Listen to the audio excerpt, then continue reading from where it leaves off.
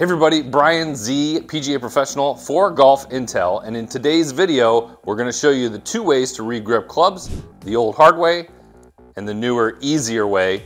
And I'm so fascinated by this, and it's exciting because I like to change my grips a lot. I like to play around with the thickness of the grip. Your hands change. I'm a very big feel player. If you're a feel player, your hands are very, very important. What is on your clubs, how tacky it is, how thick it is, the texture of the grip is super, super important. And now with the second way that I'm going to show you how to do these, you have so much more flexibility in being able to try different things and different textures, not waste your money on ripping grips off. You can pull them off and reuse them as much as you want because this new way is awesome.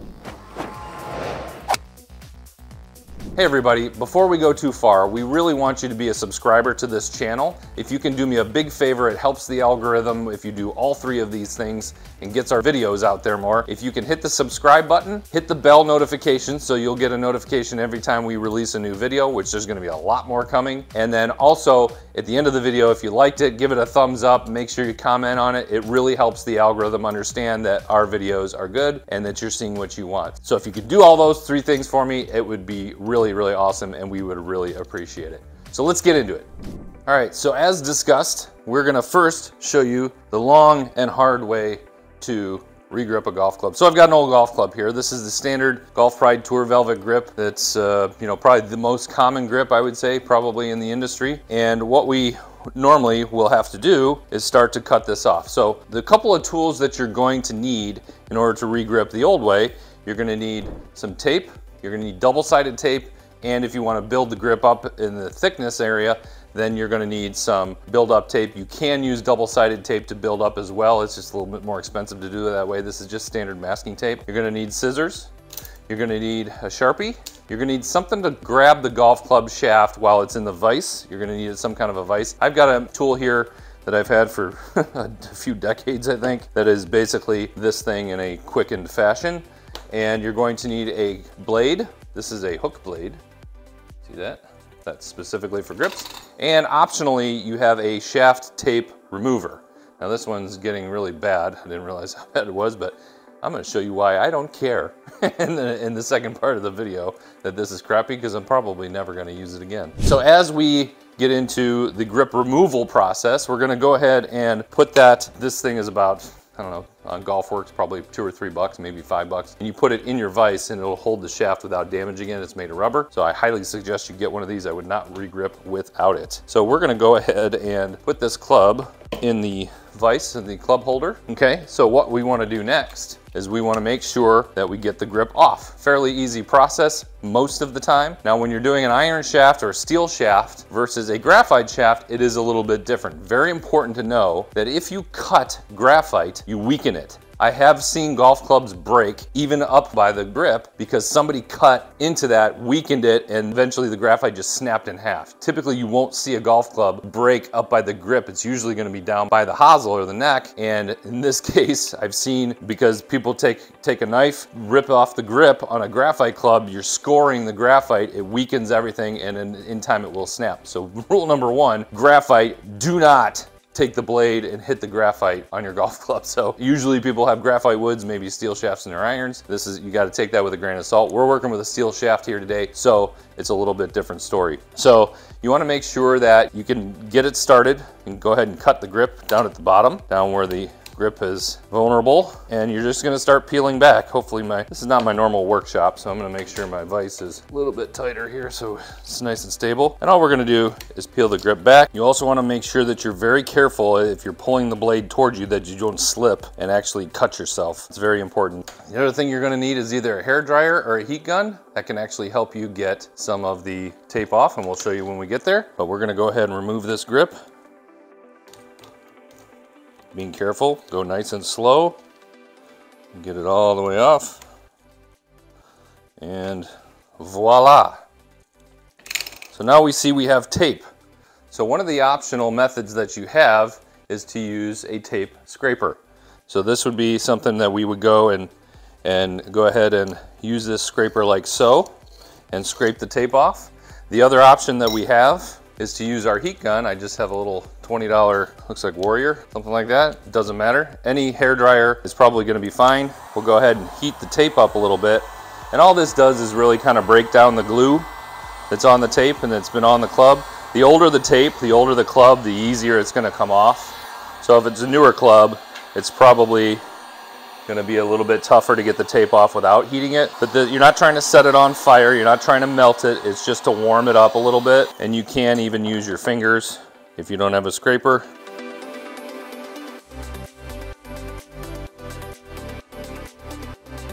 What you're also gonna need is some grip solvent, or mineral spirits will just work fine, paint thinner, and some double-sided grip tape, again, to do this the old way, and you're gonna need a towel. So one of the things that we do when we're regripping is we gotta make sure that this grip is never going to slip. Woohoo, future casting. And one of the things that we do to ensure that is we're gonna take our mineral spirits or grip solvent that I've got here. We're gonna put a little bit on the towel, and we wanna make sure that this shaft is clean. Yes, always make sure your shaft is clean.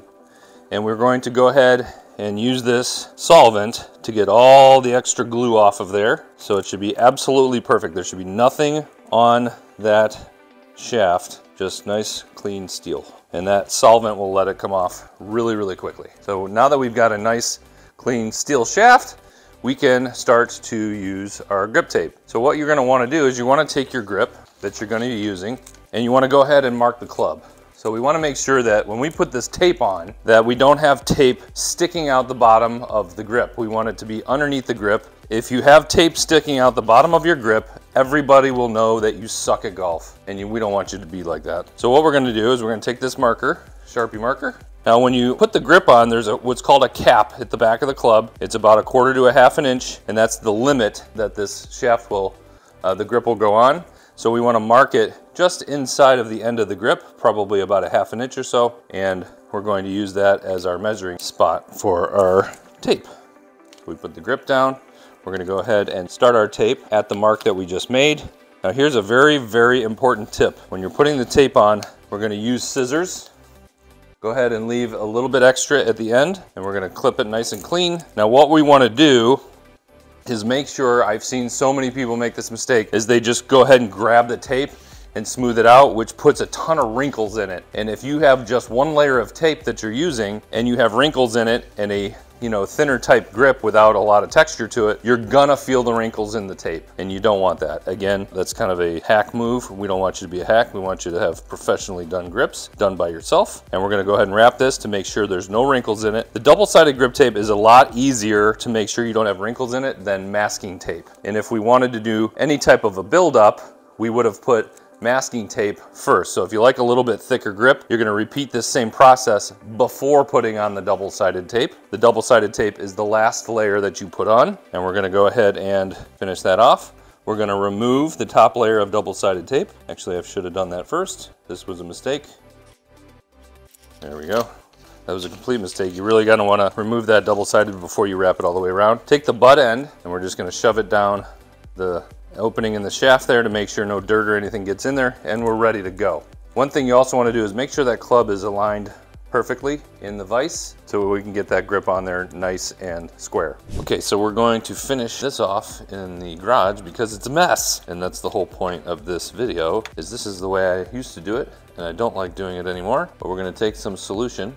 This is our grip solvent. Again, mineral spirits can be done. Here's your grip. You're just going to pour some of the solution into the grip.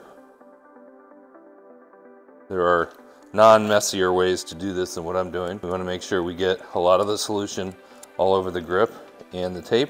If there's not enough in there, like that's not enough, we're going to go ahead and pour some solution onto the tape. Make sure it's very, very wet. We just slide the grip on, starting with this end, and don't stop.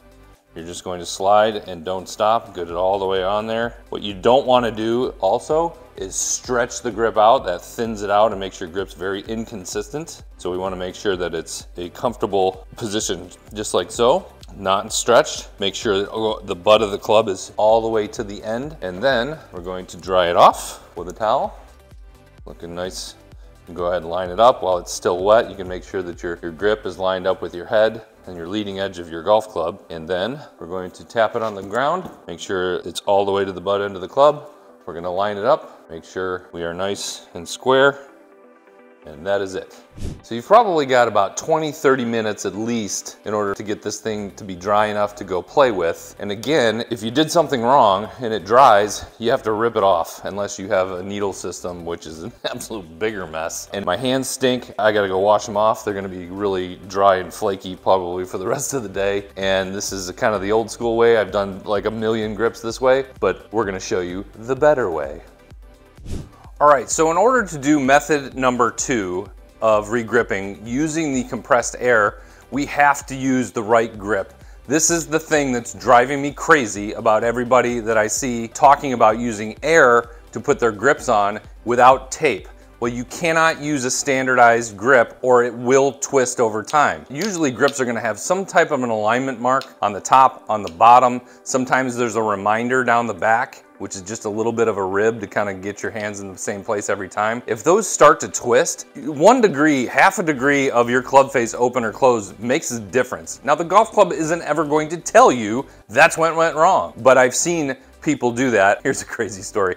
When I was young, I was real young, I was just getting started doing grips. I had a member come to me and he goes, "Hey, I think something's wrong with my grips." The grip was sliding off. It was like, there was like 3 inches of grip that's just like flopping all around. And I was like, whoa, yeah, you got a problem with your grips. Who put these on? He's like, "Oh, my brother did it." I'm like, "Oh, your brother did it, great." So took it in, pulled off the grip, and what he had done is he put the double-sided tape on and didn't take the top layer off. So the double-sided tape was not double-sided tape, it was just a layer of tape. And the grip was completely sliding off, and I don't even know how the guy played with them, but he did. And I was like, holy cow, don't let your brother do your grips anymore. So anyway, I digress. The key to this is that there are 2 grip companies that are out there that I know of that are using a special compound in their grip. I believe it's more rubber that's in the grip that will allow the grip to adhere to either the shaft or masking tape. They specifically say, do not use double-sided tape. It's not good for the type of rubber or the amount of rubber they put in their grips. But their grips are designed to stay on the club and not twist,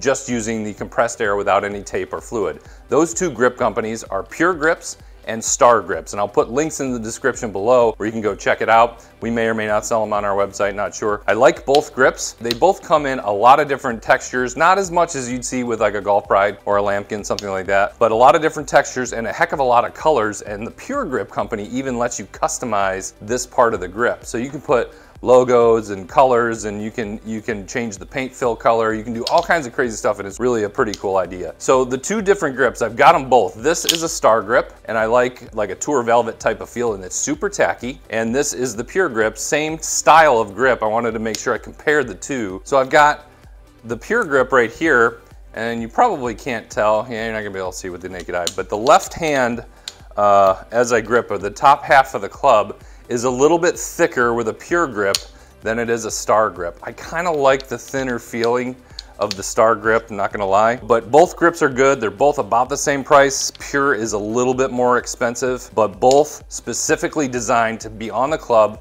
will not slip, no tape, no fluid. So I would never use compressed air to put a grip on that's a Golf Pride or a Lambkin or a Win or something like that and just let it go, because that thing is gonna twist over time, and even just a little bit here and there is gonna throw your grip out of alignment. I would never do it, and I suggest that you don't either, because you're gonna be a better player. And here's what we're gonna do.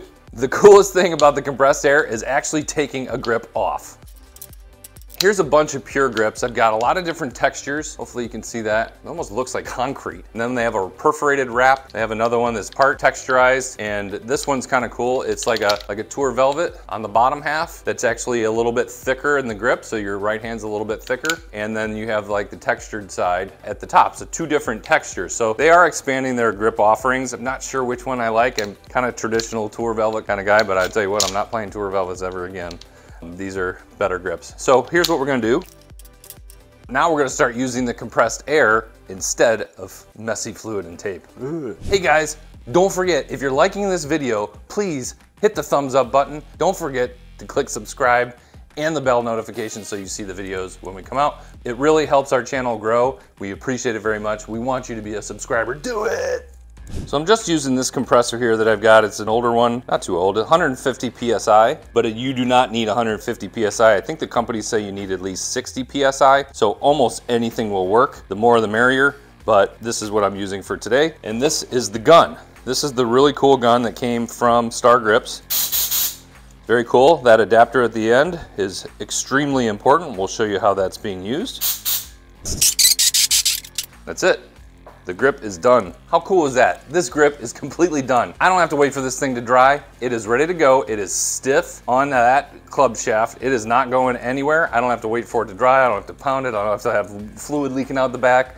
Nothing. I am ready to go. And these grips feel great and such an easier way to do it, but you gotta use the right grip. So when I go to blow the grip off, all I'm doing is getting that little nipple piece into the butt of the club, and we're just gonna give it a little bit of a tug. It's naturally gonna wanna come backwards, and it's just short little bursts pss, pss, pss, pss, pss, of air, and that thing will come right off. Ready? Done. That thing is off, and I can use this grip wherever and whenever I want. I don't have to cut it off. Awesome. So when we're putting it on, all we're trying to do is get it started just a little bit here. And if you hear my compressor kick on, you won't be able to hear my voice. So hopefully that doesn't happen. And we're gonna go ahead and make sure that we don't have the gun up here. We don't have it down here. We're going straight, and we're gonna take our other hand and guide it along because it's gonna naturally wanna go this way. We need to force it just a tad that way. Short little bursts, and we're gonna push with the gun. You're gonna push the gun straight in and with your hand going that way, and short little bursts. Get it started. The first part's the toughest, making sure that top part doesn't roll. We just fix it if it does.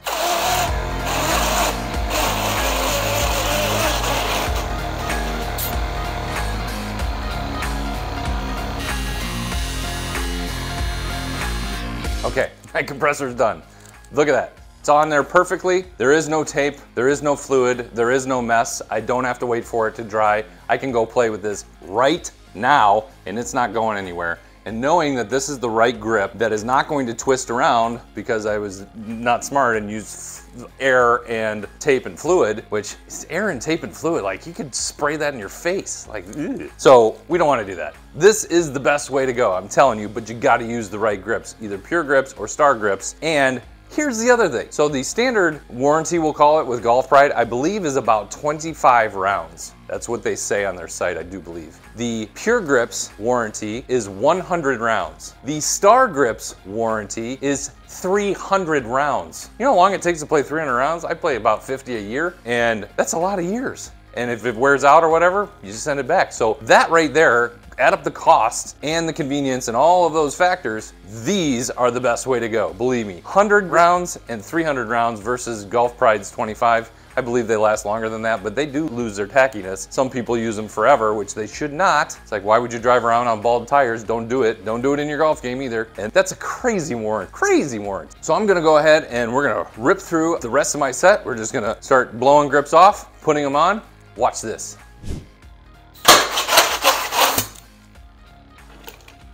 One grip off. Done.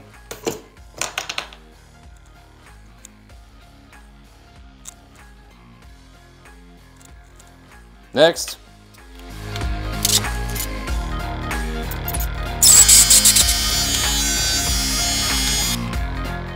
I bet I could regrip a whole set in 10 minutes. We'll go ahead and build up a little bit. I like 2 layers of masking tape on this.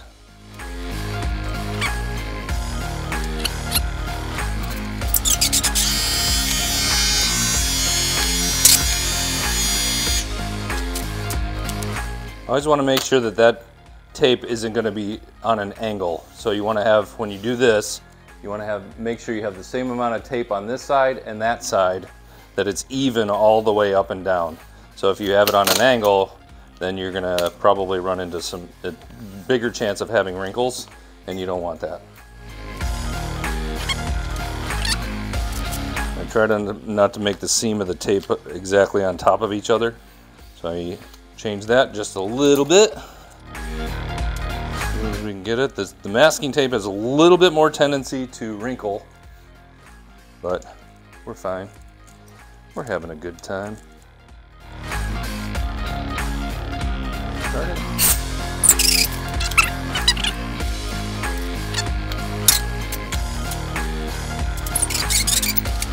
Done. Literally, how long was that? Was that a full 30 seconds or what? So cool. I'm so excited about this. I'm gonna change my grips like every week.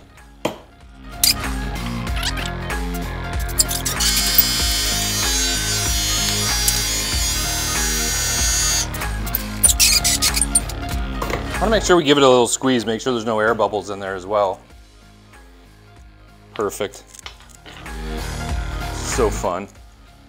Love doing this fast. Watch this, ready? Here we go. 1, 2, 3. Done. New grip. Getting faster as we go here, folks.